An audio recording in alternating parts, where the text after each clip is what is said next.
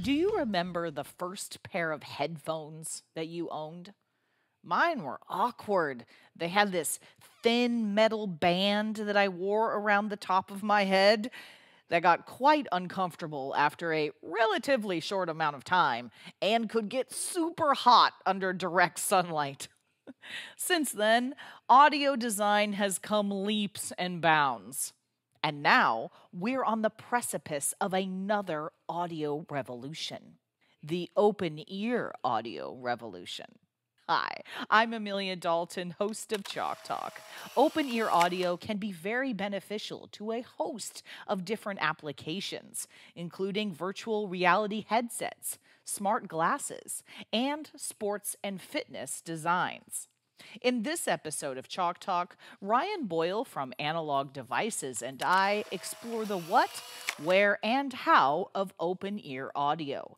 We also investigate the solutions that Analog Devices has for open ear audio applications and how you can design open ear audio into your next application.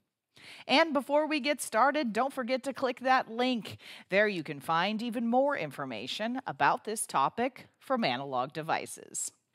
Hi, Ryan. Thank you so much for joining me.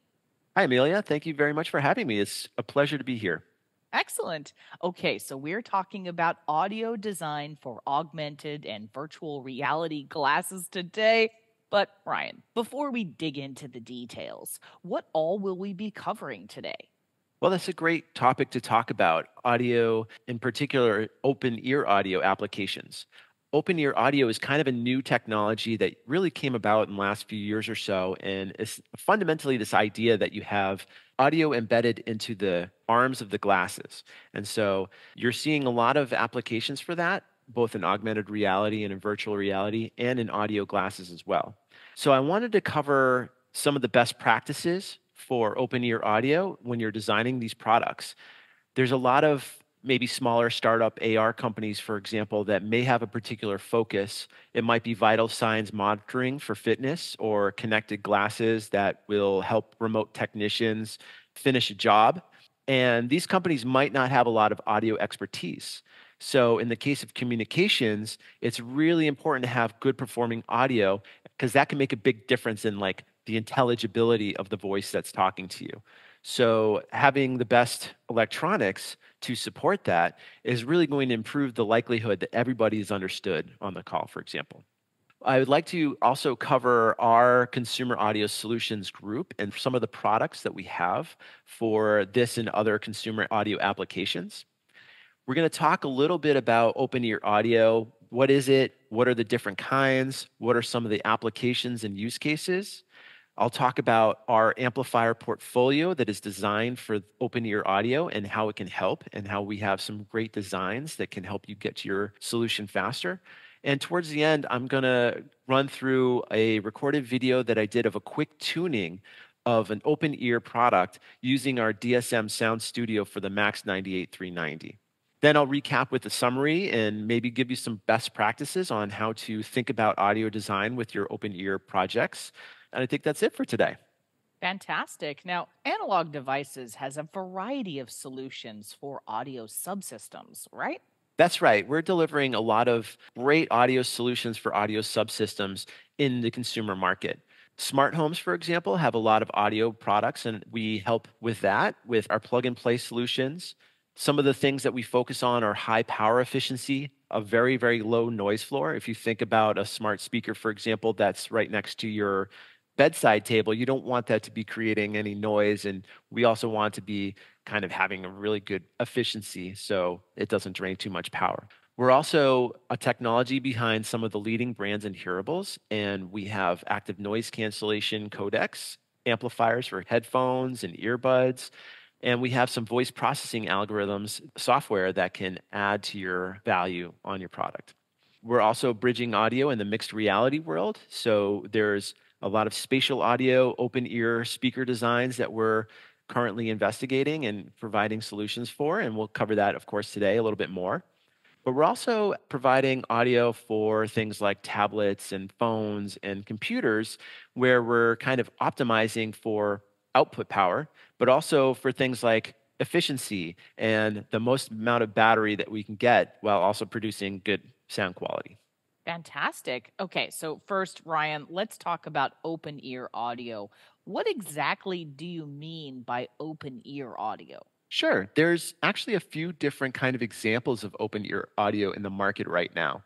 When we think about open ear audio, it's basically positioning speakers in the arms of glasses kind of right above your ear. If you think about smart glasses or VR headsets, a lot of these products already have embedded speakers in the armbands or in the arms above the glasses.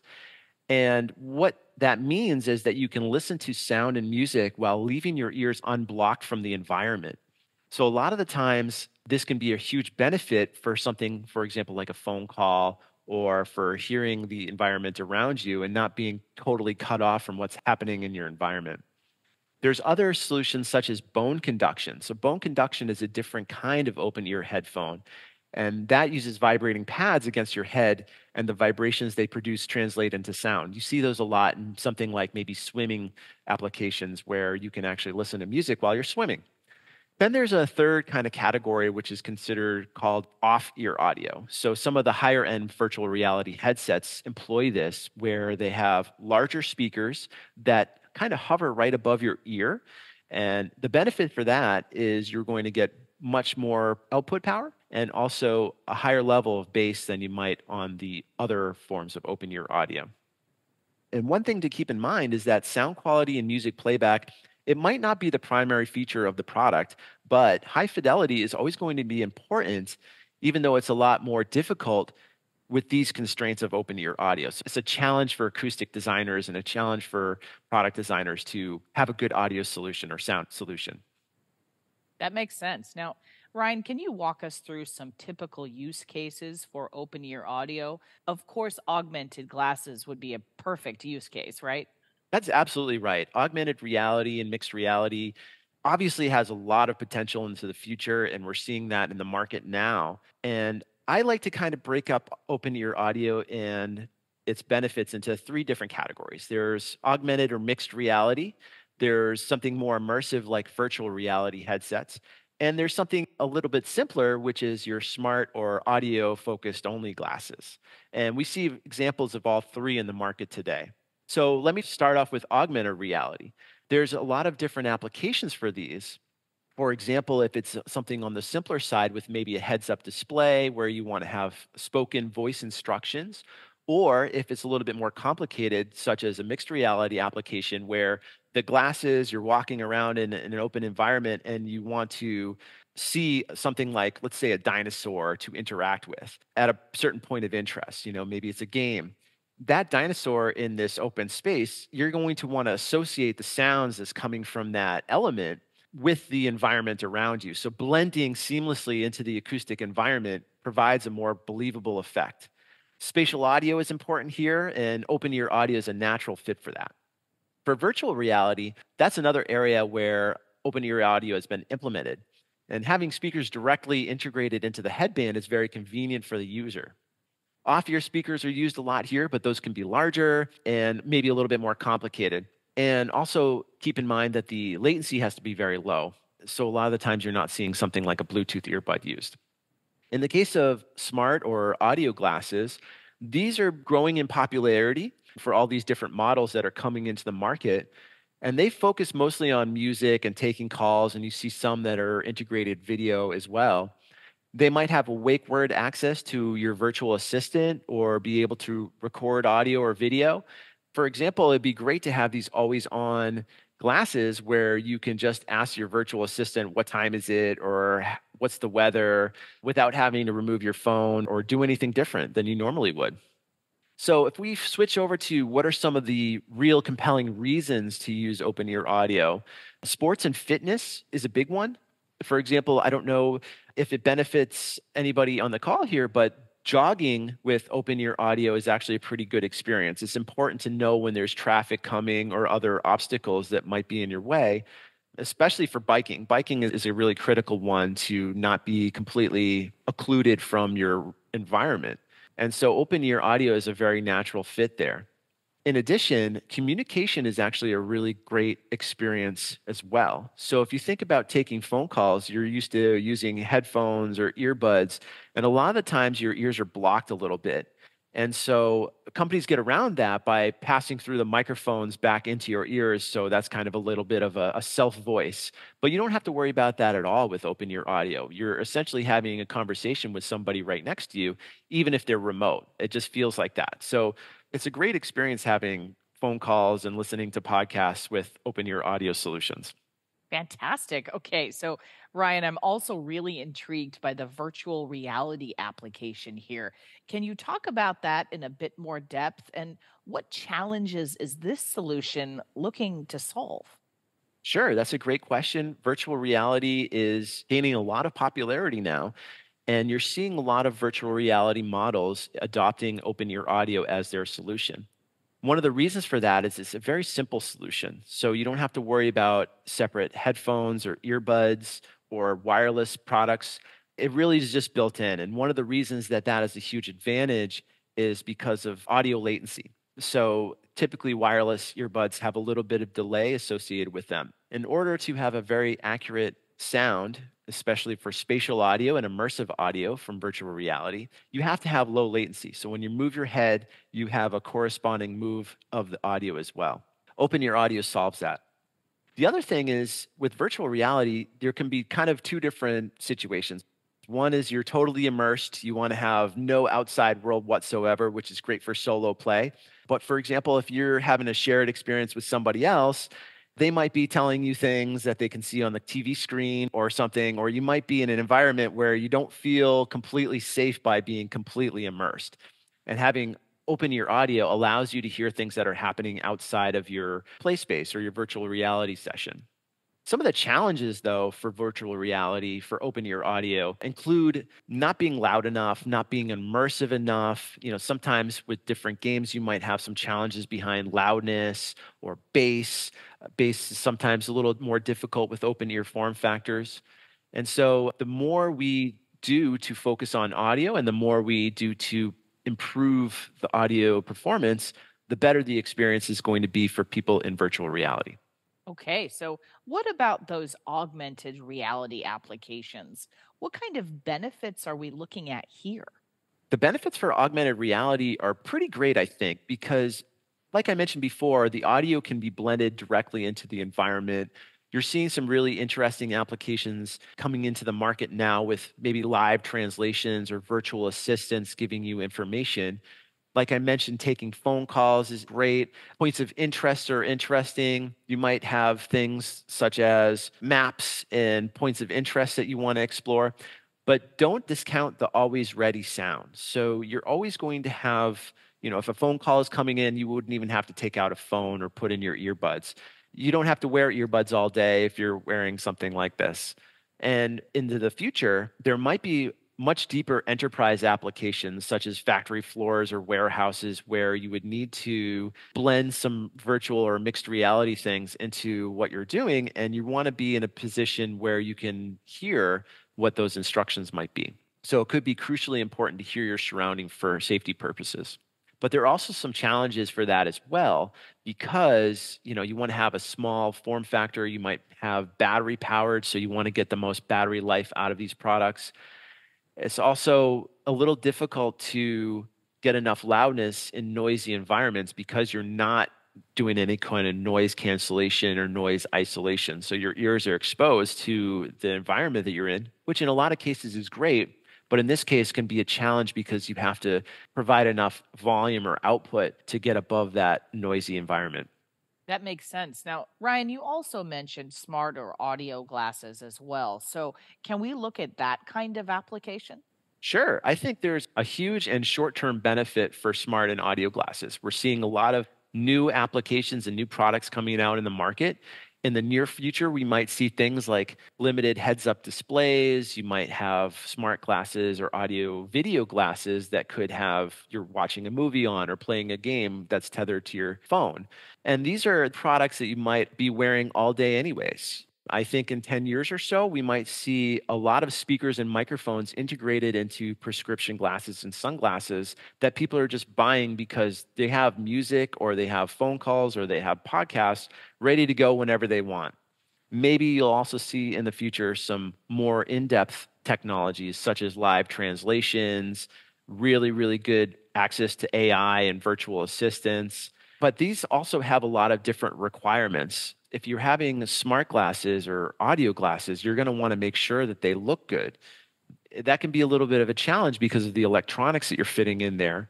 And also, speakers take up a little bit of space. So you need to make sure that people are okay with having maybe bigger armbands. And also, with the smart glasses or audio glasses, you're going to have to worry about your form factor and being as light as possible, but also having good battery life. So if they're prescription glasses, for example, you're going to want to wear those all day. And if you're running out of battery and you're not able to take phone calls or listen to music, that could be a problem. So efficiency is a really crucial part of your audio glasses experience. So, based on everything you just said, what specific analog devices, amplifiers, would you suggest for these applications? Well, in the case of open ear speaker systems, we actually at Analog Devices have a wide portfolio of products that fit a lot of different needs. I'll start with our Max 98304, which is a cost effective analog input amplifier that's used in some current VR headsets. The device features 3.2 watts of output, and it's a very small 1 millimeter squared package. If we step up to digital input amplifiers, we have a portfolio of those as well. The Max 98361 is a digital plug and play amplifier. And by digital plug and play, it's a technology that Analog Devices has where it acts a lot like an analog input amplifier because you don't need to do any programming. I'll get into that a little bit more. The 98361 and the SSM 4567 can also take in 8-channel TDM audio. So you could do surround sound. For example, if you wanted to place multiple speakers in each arm on your glasses, you could do that as well. The Max 98390 and the SSM 4567 are smart amplifiers, which can deliver a little bit more bass, for example, because they use IV sense. And IV sense is measuring the voltage and the current across the speaker so we can perform better and we can match the speaker characteristics closer so that we can push the speakers a little bit harder. The Max 98390 also features onboard DSP and speaker protection algorithms built in. And I'll cover that a little bit more in a minute.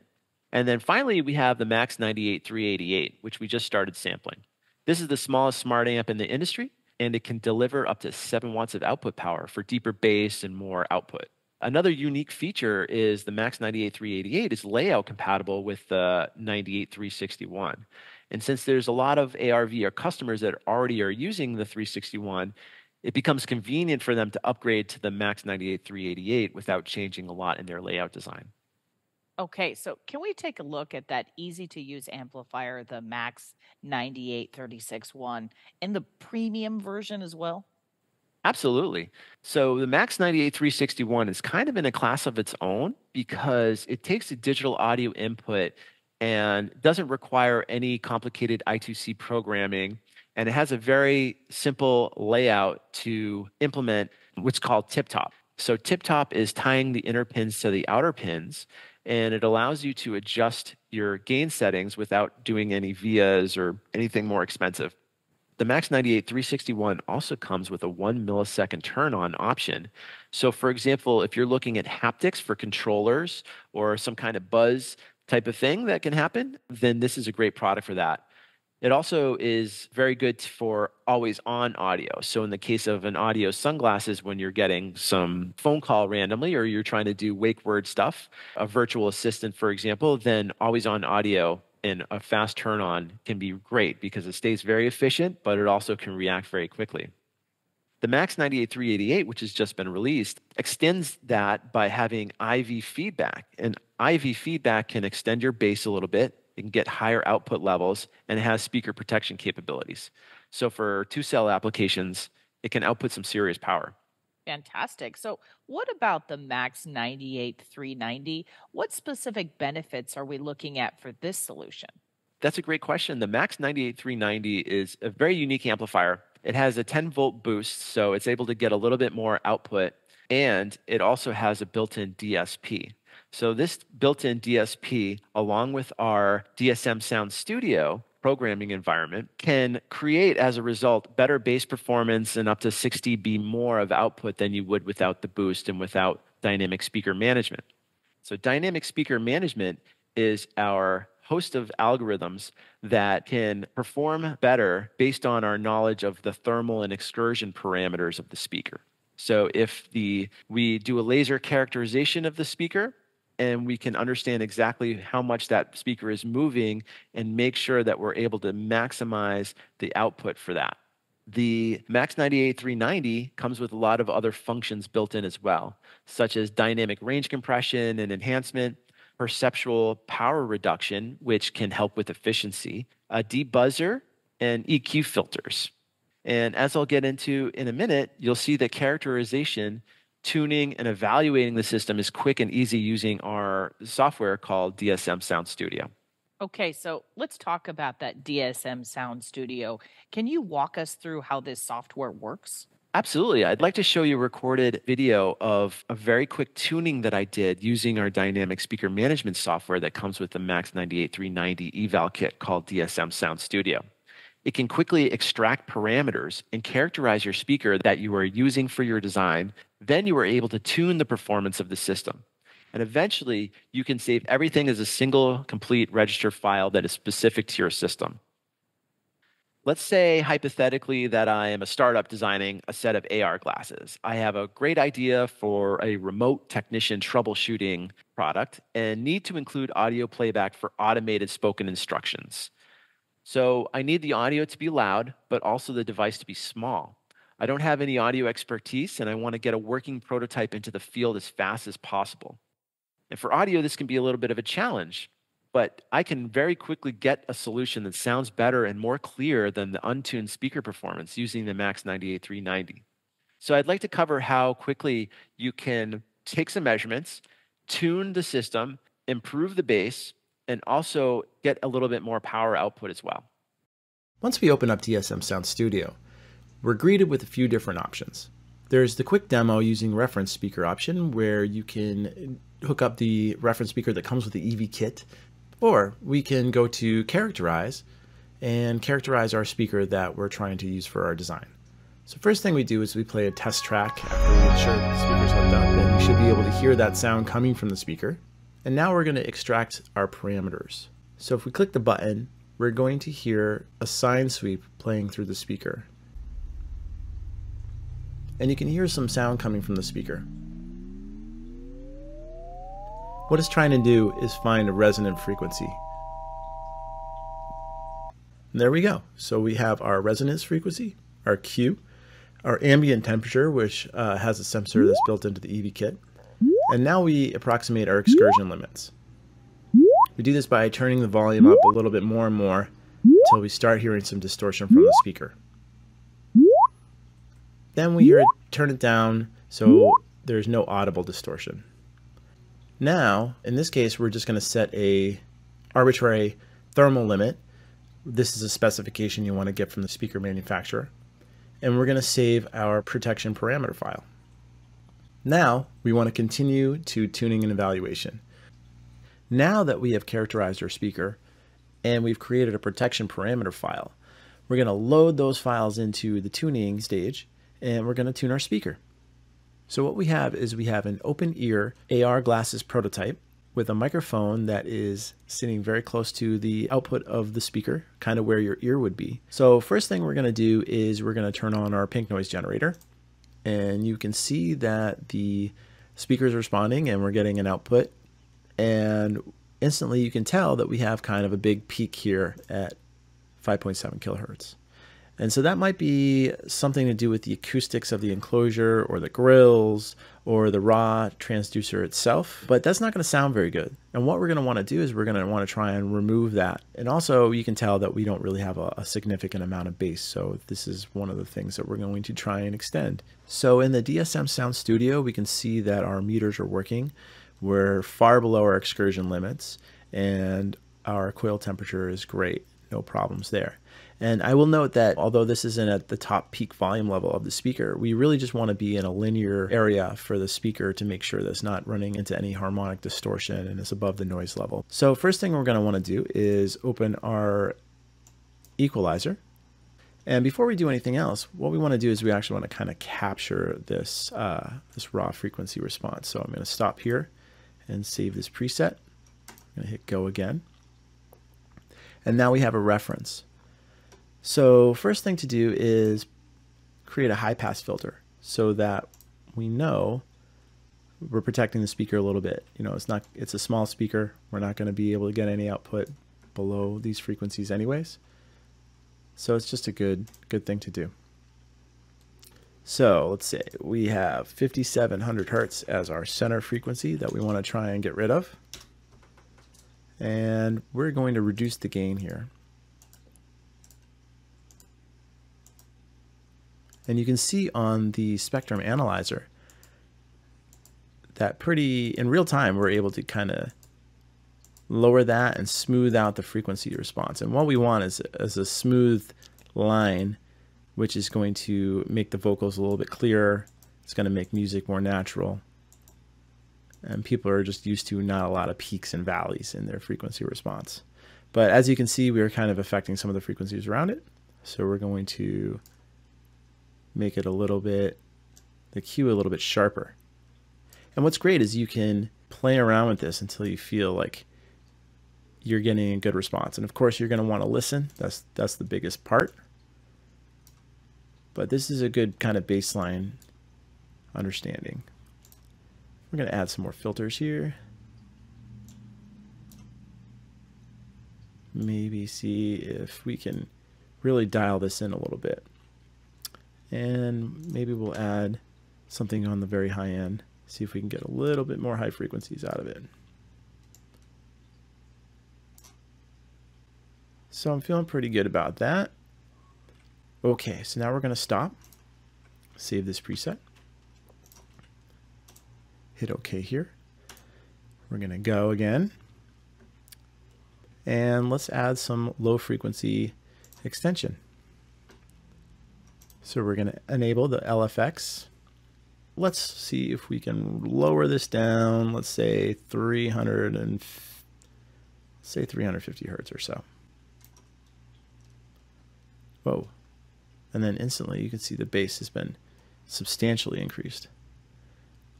See if we can boost the gain a little bit. And this is going to jump around a little bit. Maybe let's see if we can mess around with the center frequency here. Okay, so at 500 hertz, we've added roughly 14 dB of gain while not affecting anything else. I think that's pretty good.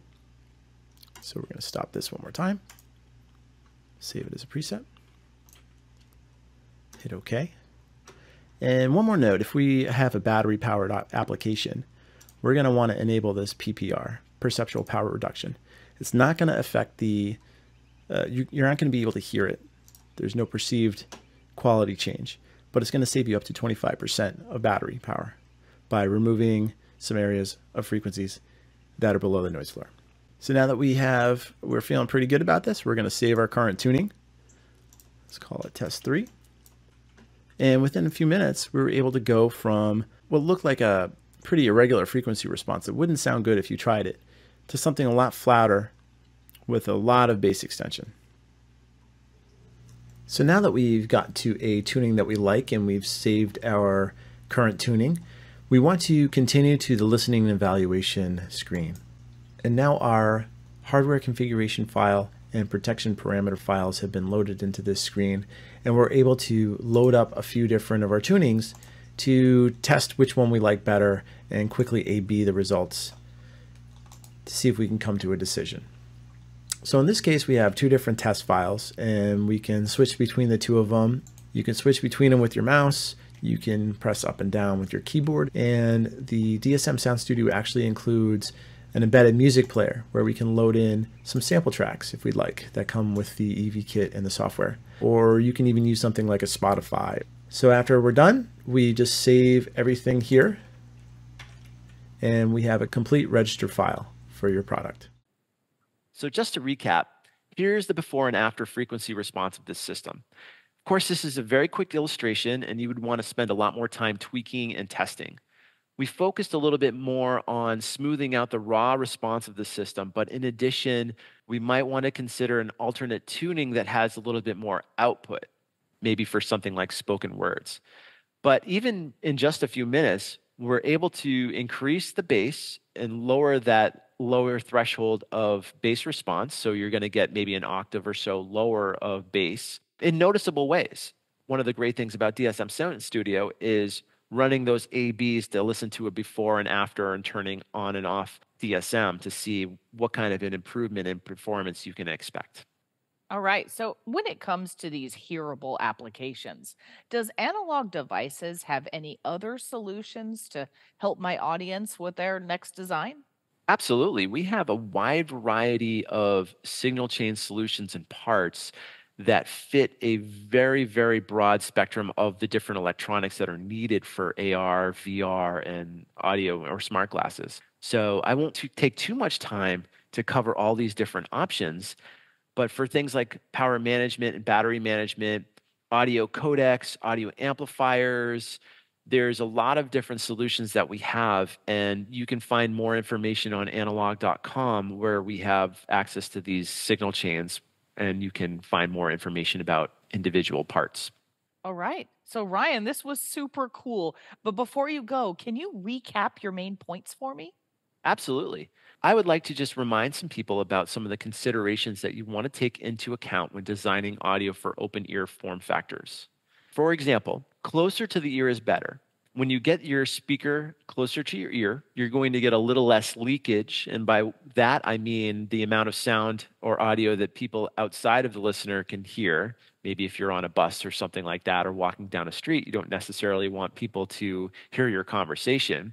But also, if you get closer to the ear, you're going to get a little bit better performance, bass in particular, but also you can get away with having a little bit smaller of a solution, a smaller speaker or a smaller amplifier, depending on if you can get it close enough to the ear.